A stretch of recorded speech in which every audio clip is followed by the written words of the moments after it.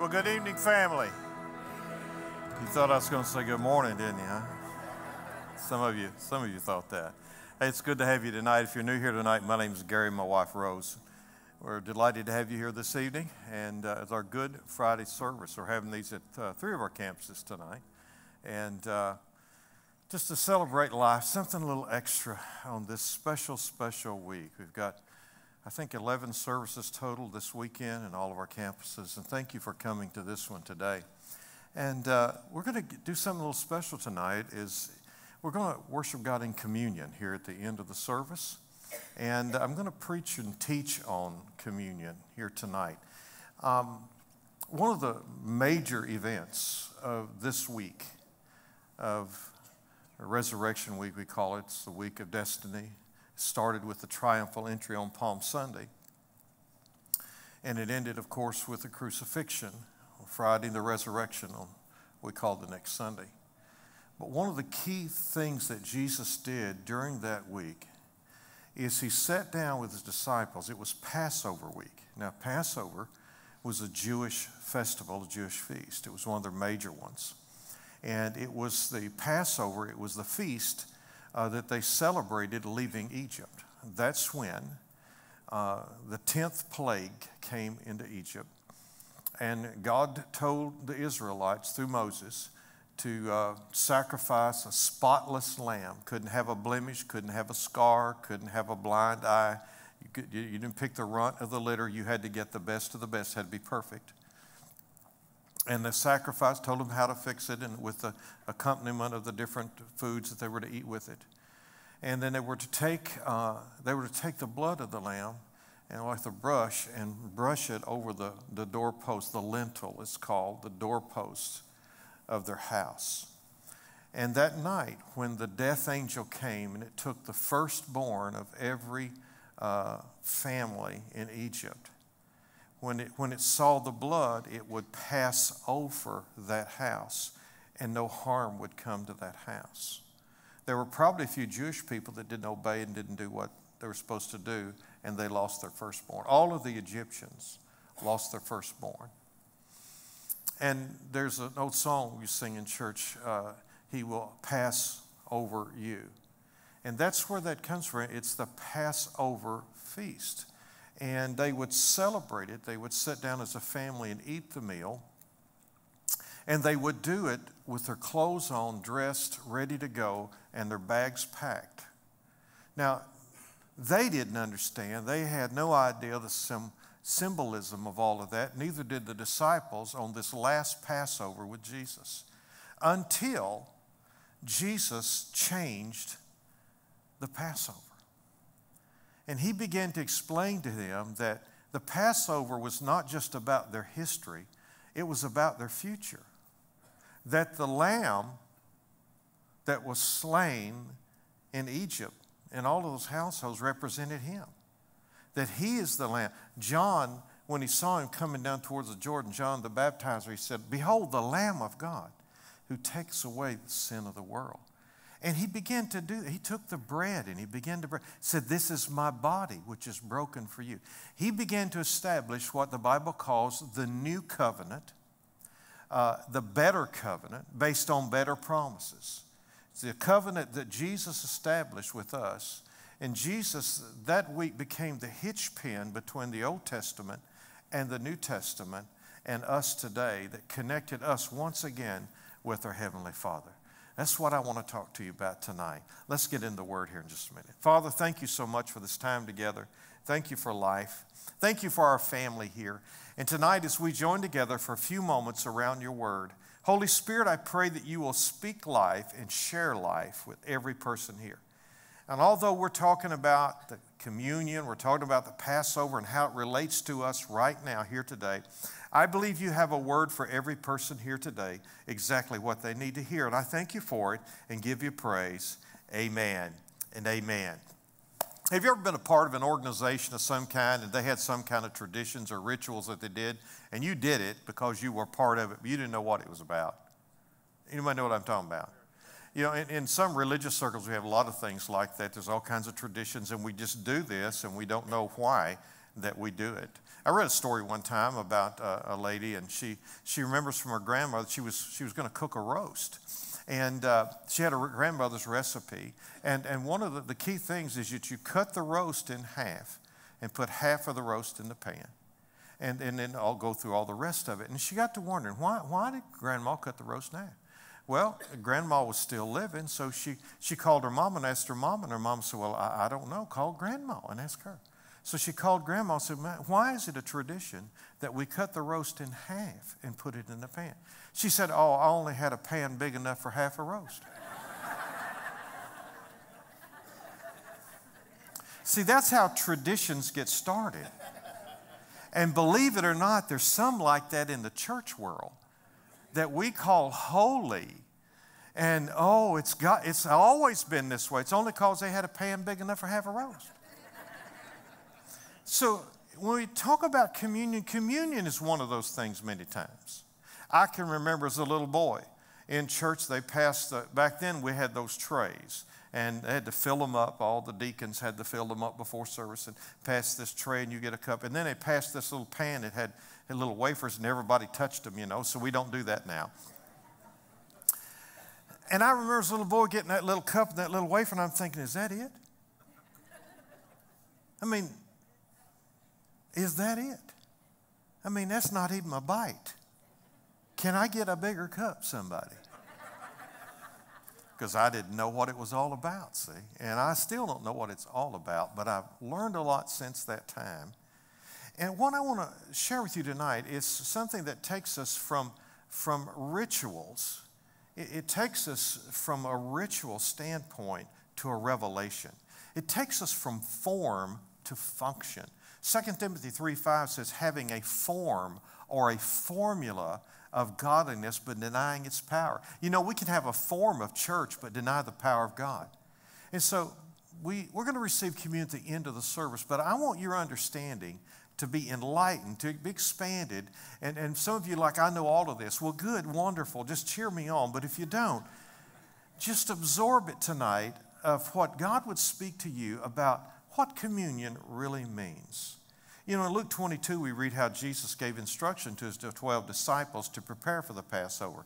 But in verse 15, he said, with fervent desire, I have desired to eat this Passover with you before I suffer. So it was not just another ritual or tradition. It was a command from God. Leviticus 23:2 says this, speak to the children of Israel and say to them, the feast of the Lord, which you shall proclaim to be holy convocations. These are my feasts. And on this Good Friday, we're going to take a look at this holy convocation we call communion, and the Jews call Passover. The Hebrew word for Passover is Pesach, and it simply means to be protected under wings. That's when Jesus approached Jerusalem. He said, oh, Jerusalem, Jerusalem, how often I wanted to gather you as children together, as a hen gathers her brood under her wings. Jesus was saying, I will cover you, just like he covered Egypt on that fateful night. And the reason we celebrate communion as a church family and we teach about it is so that it goes from ritual to revelation in our hearts and in our lives. Let's look now at what Luke recorded Jesus having communion with his disciples. Luke 22:14-20. When the hour had come, he sat down to the 12 apostles with him. And then he said to them, with fervent desire, I have desired to eat this Passover with you before I suffer. For I say to you, I will no longer eat of it until it is fulfilled in the kingdom of God. And then he took the cup and he gave thanks and he said, take this and divide it among yourselves. For I say to you, I will not drink of the fruit of the vine until the kingdom of God comes. We're going to swing back to that in a minute. And he took the bread and he gave thanks and he broke it and he gave it to them saying, this is my body which is given for you. Do this in remembrance of me. Likewise, he also took the cup after supper, saying, this cup is the new covenant in my blood which is shed for you. Now, there's too many aspects of the Passover to deal with in the short time we have here today, but I want to bring out just some key things. First of all, Passover communion is an everlasting covenant between God and his children. A contract is one thing, a covenant is much deeper. And it was established, secondly, by the sacrifice of the life of Jesus and sealed by his blood. So it's a covenant that he established. You didn't establish. I didn't establish. Our works have nothing to do with it. Our good looks have nothing to do with it. Our standing in the community, our education, our wealth has nothing to do with the covenant with God. The ground is level at the foot of the cross. Jesus established it, and he established it with his own blood. Now, the third thing is that through the covenant, all the promises of God are released. Every promise, Pastor Chad mentioned a minute ago about healing, about peace, and all of those things. All of those are released and were released through that covenant. And each one of these scriptures, they refer to Jesus taking the cup. However, at the Jewish feast of the Passover, there were 4 cups there. 4 cups at the table. We're going to look at that here in just a minute. Now, since the Passover was a feast that was to teach the people about their deliverance from Egypt, we find the basis of these 4 cups in Exodus chapter 6, verse 6 through 7. Now, it doesn't mention the 4 cups, but the basis for them are in here, and we're going to swing back to it. Verse 6, therefore I say to the children of Israel, I am the Lord. I will bring you out from under the burdens of the Egyptians. That's the first one. I will rescue you from their bondage. That's the second one. I'll redeem you with an outstretched arm and with great judgments. That's the third one. And I will take you as my people, and I'll be your God. That's the fourth one. Let's look at these 4 distinct promises. The first one is, I will bring you out from under your burden. The first promise and the first cup that was on the Passover table with all of the different things that was supposed to be there was the cup of sanctification. So what in the world is sanctification? Well, it's a biblical word that means to be cleansed. The first cup is to remind us that through the blood of Jesus, our Passover lamb, our sins have been washed away. They're gone. It's a supernatural thing that happens. Isaiah 1:18 says, though your sins are like scarlet, which is red, they shall be as white as snow. Clean. You ever spilled anything on something white? On white carpet, on a white couch? You ever spilled anything red on a white couch or white carpet? Yeah, or white dress or white shirt. Man, it's there, right? And that's the picture he's giving here. Though your sins are scarlet, they shall be white as snow. That was the cup of sanctification that was sitting on the table. In our communion service, we usually take the bread first, but in Luke, we see where Jesus took the cup first in verse 17. Now notice this. The cup that he took first was the cup of sanctification. That's the one he picked up first before he did anything else. He also took the cup after the bread in verse 20. Likewise, he also took the cup after supper, saying, this cup is the new covenant in my blood, which is shed for you.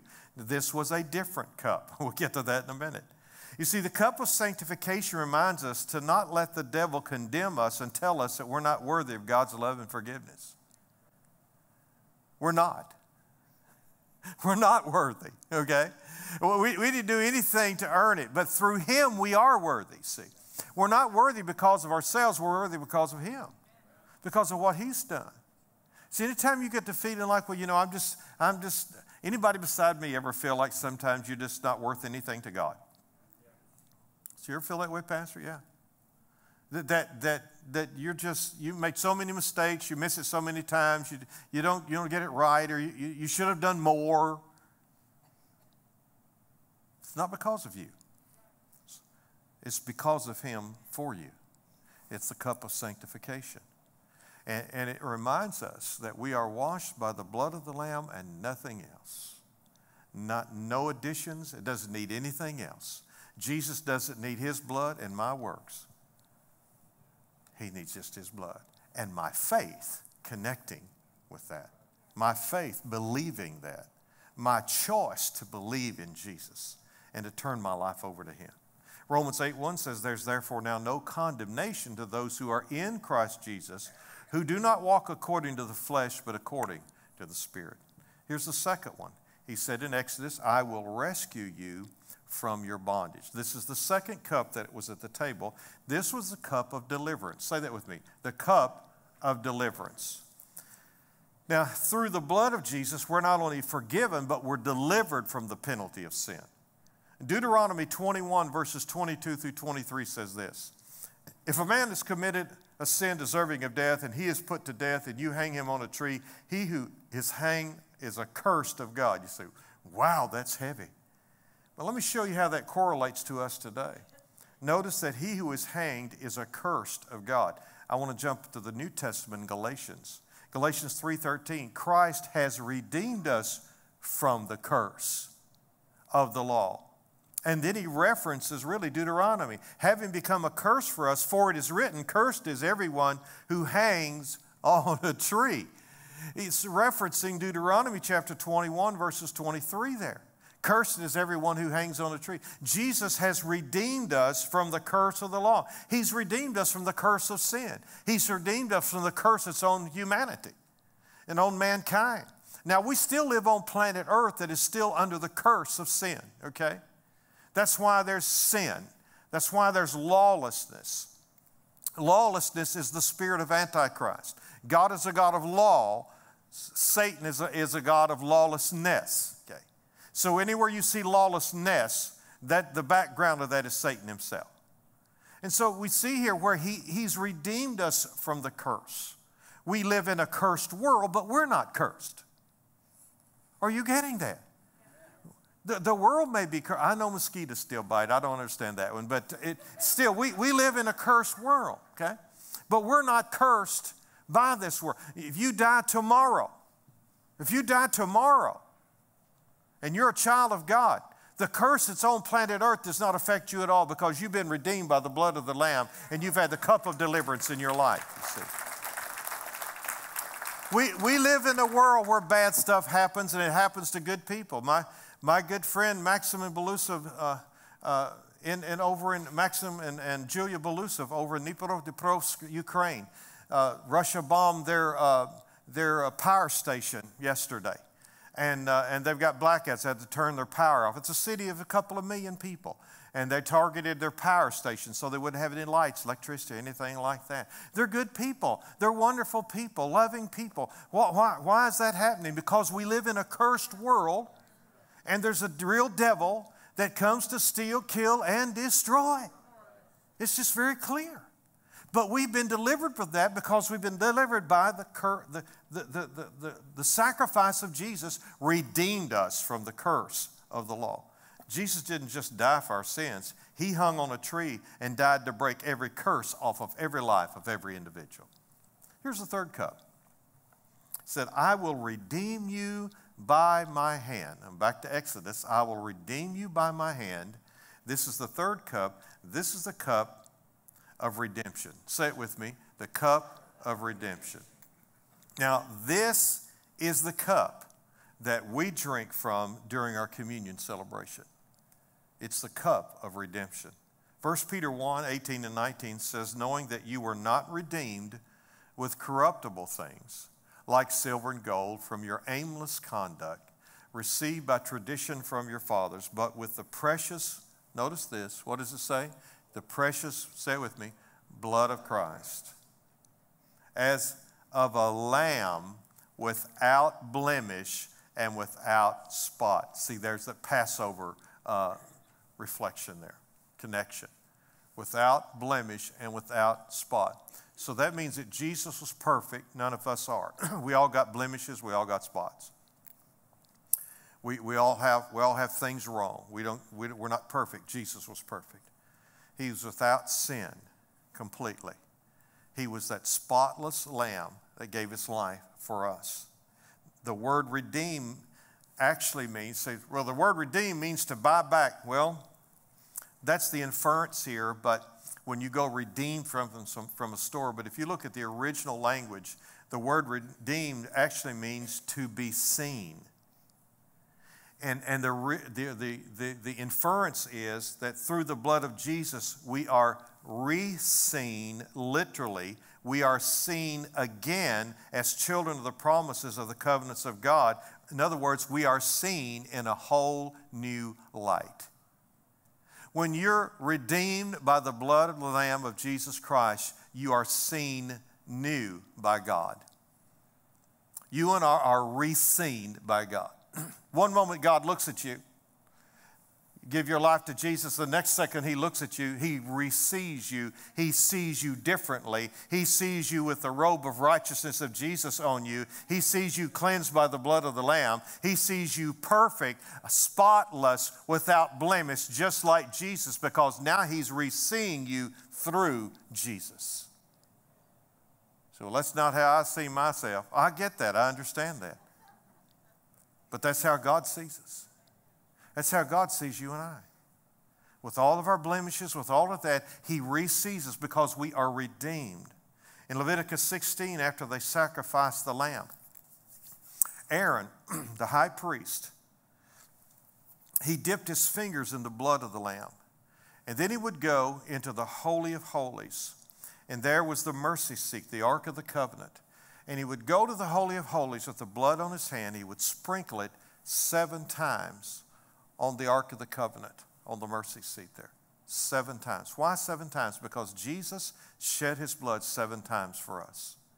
First of all, in Gethsemane, when he prayed so intently that that blood came through the capillaries of his face and his body and began to drip down into the dirt. They say that there's only one other occurrence of that, and that is with these super high-speed fighter jets that pilots fly. Sometimes the G factor is so great that the blood will come out of the capillaries of their body and drip out. But Jesus was not at 30,000 feet at Mach whatever. He was on his knees in the garden. That's how intently he was praying. The second place was at the whipping post. When the Roman soldiers took the cat of 9 tails, that's what they called it. It was a stick like this, or a pole, a rod, a shaft to hold. And they had 9 long strips of leather. And each strip of leather had embedded in them glass, rocks, anything like that. And all down through them, not just on the end, but all down through them. And so when a man was tied to the whipping post, the Roman soldier would hit him, and the lashes would wrap around their body like a whip, all 9 of them. And then it would embed into their body all those pieces of stone and jagged rock and glass and things, all in there, and steel. And then the soldier would yank it back. And when he did, it would just rip chunks of flesh off. He wasn't just standing there going pow, pow, pow, pow on their back with a paddle. This thing literally ripped all the flesh. Most men died at the whipping post. Josephus, a historian, said that you could see every rib, front and back, was exposed. All of the flesh was torn off of it. That was Jesus. The next place that he shed his blood was the crown of thorns. When they placed him on his head, it pierced into his head. Possibly that and his legs at that time was the only spot of his body that hadn't been injured. The fourth was his hands were pierced as they drove the spikes through them. Traditionally, we see pictures with it in his hands here, but with the Romans, the way they usually did it was right behind the hand here, right through, between these 2 bones here, right through here, to hold their weight. The next one was when they pierced his feet. They drove those spikes through his feet to hold him on the cross. The sixth one was when his side was pierced. Now that's 6. He said, I thought you said 7, Pastor. Let me take you to Isaiah 53:5. He was wounded for our transgressions, and he was bruised for our iniquities. Where is a bruise? I said, where is a bruise? Where is a bruise? It's internal, isn't it? He was wounded internally for us. You know what that means to me today? And what it should mean to you? It's not only did Jesus bring healing, by his stripes you are healed physically, but he has healing for the hurts on the inside.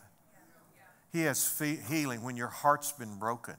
He has healing when you've been rejected, you've been betrayed, and because he was rejected and he was betrayed, and he had friends leave him, and family members say he was crazy, and he was wounded and bruised for you. So no matter what we go through, outside or inside, see, you can't treat a bruise. You can't bandage a bruise. I mean, you can't torment someone with methylate on a bruise. Some of you don't know what methylate is. It's a horrible thing that was invented years ago. And it was an experimental thing that they used on children in my generation. And the intense pain that it caused you forget the hurt that you had to begin with. It was a psychological drug of some kind. I see that hand, yes. You can't treat a bruise. You can't. But Jesus can heal a bruise. Because he was wounded for our transgressions and he was bruised for our iniquities. You see, Jesus' blood is our authority and our anointing. The cup of redemption buys back our prosperity. It buys back our victory. It buys back our health. It buys back our joy and everything else that the devil has stolen. In a few moments here, we're going to worship God with communion. And when we do, we're going to take the cup of redemption. The cup that says Jesus has bought back everything that the Satan stole in the Garden of Eden from mankind. Jesus restored it that day. Now there's one more cup. It's the cup of consummation. What's that? It's the fourth cup. And here's the fourth promise. I will take you as my people and be your God. See, it's the cup of the final thing. This is the cup that Jesus set down in Luke 22:18, and he said this, I will not drink of the fruit of the vine until the kingdom of God comes. He didn't drink of that cup. He said, I'm not going to until the kingdom of God comes. What was he referring to? He was referring to the wedding supper of the Lamb in heaven someday. You see, he said, I won't drink it until we're all together again. Jesus is coming again to take away his bride, the church. He's not coming for a bruised, busted, and disgusted church or bride. He's coming for a bride without spot or wrinkle. The question would be, are you ready? I said, anybody ready? Is anybody ready right now? Is anybody ready should Jesus come right now? Did you know at every Passover, they were instructed to say this one thing? As they were there with their clothes on and their belts on, their backpacks ready and everything, they would say this every Passover for 2,000 years. Next year in Jerusalem, generations came and went, lived and died. And every Passover they would say, next year in Jerusalem, next year in Jerusalem in 1948, next year in Jerusalem was fulfilled because it was when they had the first Passover once again in Israel. It finally happened. Now, since I've been a little boy, preachers have been preaching about the rapture and Jesus coming back again. I remember as a little boy sitting next to my mom, and we had an evangelist that was waxing eloquently about the rapture.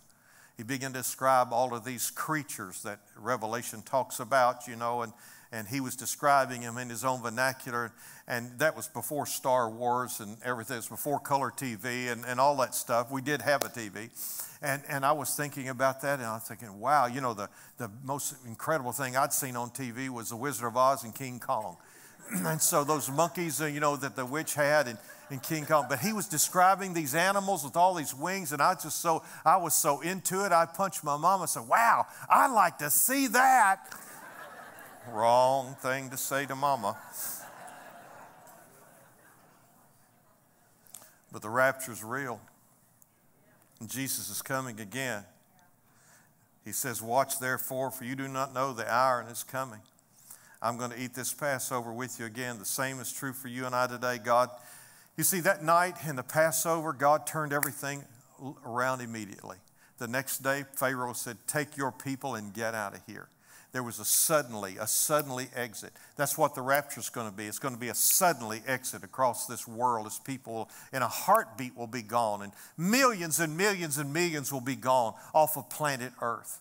But I got a right now word for you. God can change your situation suddenly right now. Maybe you feel beat up and run over and left and rejected right now, or maybe you feel like you just can't get any traction with what you're doing and nobody loves you. What God can change that suddenly right now. God's a suddenly God, and He can do it right now in your life. It doesn't take Him any time. He can do it in your life today. The covenant that Jesus established for you and I ensures that we have more than a ritual, but we have a revelation of His power and His grace in the Holy Spirit. We can have a revelation today of that. I hope that in the last 25 minutes here, your eyes have been opened a little bit. You got just a little bit better revelation, because we're not going to give you any bigger cup than what they gave me as a little boy here in a minute. It hadn't grown over the years, nor has the wafer gotten any bigger. But I tell you what should get bigger on the inside of you is your faith, as you understand what that represents. It represents the blood of Jesus that cleanses us from all unrighteousness. And that little wafer represents the body of Christ that was broken, beaten, bleeding, destroyed for you and I, so that you and I like to put it this way, He was broken so you and I could be fixed. So He took all of that on for you and me.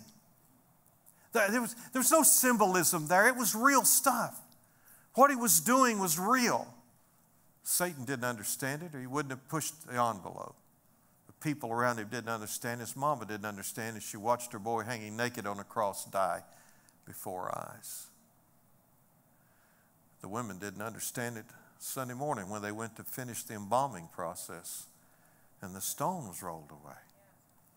And some guy dressed all up in white clothes said, "Why are you looking for the living among the dead? He is not here." You know the rest of it, don't you? Say it with me. He is risen. Yeah. And He still is. He didn't have to do it again. He said, I blew it this week. He don't have to die on the cross again. He don't have to go through that again. He's seated at the right hand of the Father right now, interceding for you. If you're a child of God today, God sees you through the blood of Jesus. Don't ever let the devil, don't ever believe the Look, if the devil's talking, he's lying, all right? So don't believe anything he ever says. And don't believe your own thoughts. When you make up thoughts that you're not worthy and you're not this and God doesn't love you and you're the exception to the rule, stop that nonsense and just look in the mirror and say, "Thank you, Jesus, for the cup of redemption. Thank you, Jesus, for the cup of redemption." You know what you ought to do when you're facing a hard time at home and you're having difficult times? Maybe it's sickness in your body, or maybe it's issues in your family and frustrations with your work. Just go home and go to the refrigerator. Pour you a big cup of grape juice. If you don't have grape juice, get orange juice. Get something. Milk if you got it. See, it's not in the juice. It represents. Get you a cracker, a piece of bread or something, and say, "Jesus, you said do this in remembrance of you." I just want to, you hadn't forgotten, but I want to remind myself today that you're for me and you're not against me. I want to remind myself today that you love me. In spite of me, you love me. Jesus, I just want to remind myself that you were wounded for me, bruised for me, broken for me, rose again for me, lived for me. I just want to remind myself, Jesus, you were broken for me. Thank you, Jesus, so that I can be put back together. So can I do that at home without you, Pastor? Without a priest?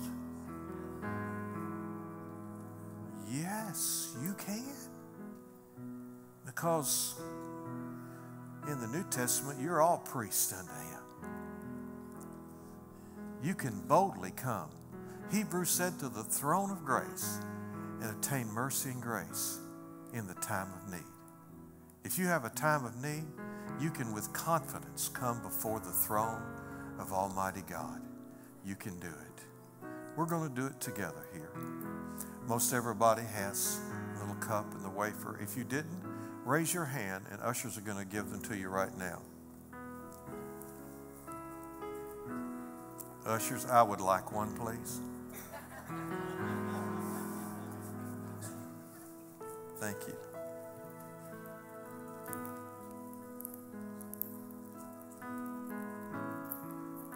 Need a couple more up here, ushers, please, up front.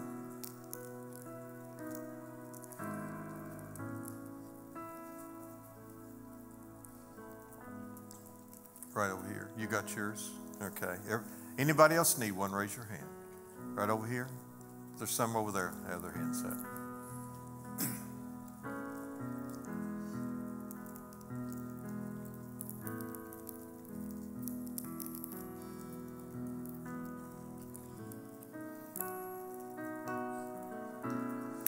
I like to quote from 1 Corinthians chapter 11, where Jesus took the bread. And if you can open your little package there and just get that little wafer.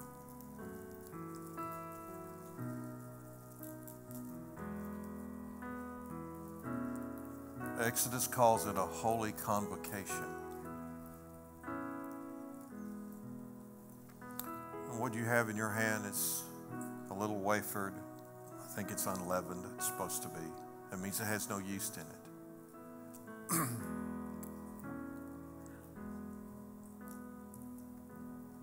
Maybe I ought to teach on that for a second. There's a lot of controversy in the church world about should we take grape juice or should we use real wine in communion? Well, if you'll study the Passover, they had unleavened bread. Why was it unleavened? Because it had no yeast in it. Yeast causes bread to rise. Do you know what yeast is? It's a dyeing agent. It's fermenting. It's deteriorating. There's nothing in the body of Jesus that's deteriorating. And it represents his body. There's nothing in his blood. Because anything that is alcoholic is fermenting as well. Yeah, I see you know. It's fermenting. Now, if he doesn't want a fermentation in his body, he certainly doesn't have fermentation in his blood. So if his body is pure of anything of death and dying, his blood has to be as well. So that's why we use a horrible tasting grape juice. It's not the juice. You understand that? It's what it represents. All of those things on that table were sacred to the Jewish, to the priests and the rabbis. But Jesus that night reached over and took that bread. He began to pull it apart. They're like, what is he doing? Peter, tell him he's not supposed to do that. Peter. And he pulled that bread apart and he's handed it to them. And he said, you know what this really is? This is my body. It's broken for you. This unleavened bread that has no yeast in it, it has no fermentation, it has nothing dying in it. It's life, it's for you. I'm going to be broken so you can be healed. I'm going to be broken so you can be put back together. I'm going to be broken so that you can experience everything that the Father has for you. Do you have that little wafer in your hand right now? If there's something broken in your life, I don't care if you've prayed this prayer 10,000 times, let's pray it 10,001. He was wounded for your transgressions. He was bruised for our iniquities. The chastisement of our peace is upon him, and by his stripes we are healed. broken for you, we can be put back together. I want you to talk to Jesus right now, and then we're going to partake of the bread. I want you to take just a little moment in prayer, and then we're going to partake the bread. Just begin to tell Jesus, there's something broken in my life right now, Jesus. There's something that's not working in my body. There's something that's not working in my family, my job, whatever it is. It doesn't matter what it is. Just begin to talk to Jesus for a minute. Just talk to him. Come on, all over this building. Tell him what you need. Tell him what's broken. Let's have a target. Put a target on your faith right now. Get a target out there for your faith to reach out to right now. Right now. Now I want you to hold that little bread up, that little wafer, and say, Jesus, say it with me, say, Jesus, as I partake of this bread, I receive the promises of heaven in my life and my body, as you made it away, you made it real for me, and it's real now. It's not a ritual. It's a revelation of your power released into my life. I receive it now. In your awesome name, Jesus. Let's partake of the bread.